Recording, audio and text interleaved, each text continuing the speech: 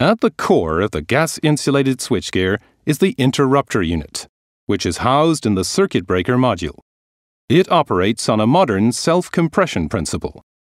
The current path consists of a base, a movable contact cylinder, and a contact carrier. In closed position, the operating current flows through the main contact and through the contact cylinder. During the breaking of operating currents, the main contact opens first, but the current still commutes through the arcing contact, which remains closed at this stage of the switching process. This avoids erosion of the main contact.